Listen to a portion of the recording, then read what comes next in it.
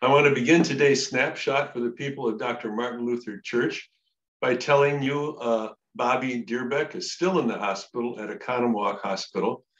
They hope that she can be discharged fairly soon so that she can begin chemotherapy, which can only be done as an outpatient at Oconomowoc Cancer Clinic. I don't understand that reasoning, but that's the rule. And she has some other issues to get settled before she can be discharged. I don't know if she'll eventually go to another hospital for a second opinion or not. That has been discussed. I'm really grateful that I could visit her yesterday. First time I've been able to be in Oconomowoc Hospital since COVID. And I had a wonderful opportunity to talk with Bobby and Tom. And I encourage you to keep them in your prayers. And her daughters are posting a lot on Caring Bridge, if you'd care to go to that site and put in her name and follow her condition. I also want to let you know that Claire Sedlacek is going to be ordained, again, I want to tell you, on May 22nd, the Saturday night service at 5 o'clock.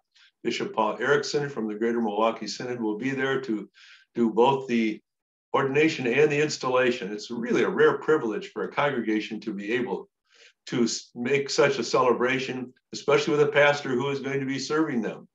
And Claire Sedlacek will be joining us as an official capacity on July 1st, but she will be with us in June as well a couple of times. It's normal for a pastor to take a month off between calls, and she is serving at a couple of churches as a bridge pastor and will take off most of the month of June, but will be with us June 13, 14, that weekend, whatever those Saturday, Sunday dates are, preaching and leading worship. Then she has a vacation that has been long scheduled that she'll be taking, and she'll be back at the end of the month and will be presiding or participating in the service on the last Sunday in June. And you should know that our pastor members, our wonderful Larry Westfield and Gary Litke, will be filling in as supply pastors in the month of June when Claire Sedlacek is not preaching or leading worship. Well, today, May 10th, is the anniversary of some important things regarding discovery. The age of discovery was the period of the 1400s to the 1700s, and important in those dates, of course, were the discovery of America and other things in the New World by Europeans. They weren't the first to inhabit these areas. Natives had been there long before the Europeans.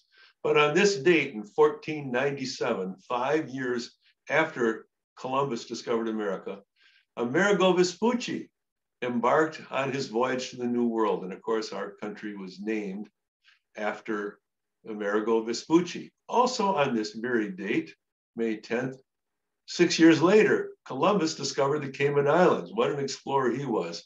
And on this date, May 10th, Jacques Cartier arrived in Newfoundland.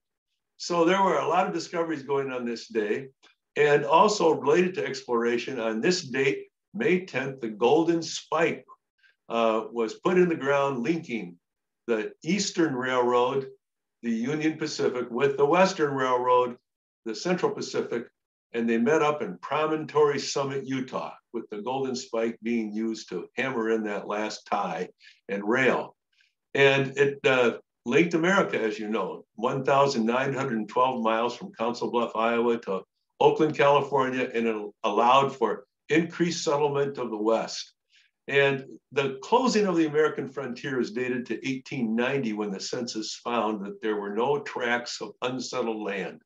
But in 1869, you could say that the closing of the American frontier really started, in that the settlements were increased throughout the country. Europeans, even Asians, and Americans throughout the East moved west. Go west, young man, Horace Greeley said, and people did. I hope in retirement that I'll be able to explore more of the western part of our country. I've been to over half of the national parks, and I want to go see a lot more that are out west as well as other ones. So let's conclude with this hymn, appropriate to the discoveries that went on this date. For the beauty of the earth, for the beauty of the skies, for the love which from our birth over and around us lies. Christ our Lord, to you we raise this our sacrifice of praise. God be with you today.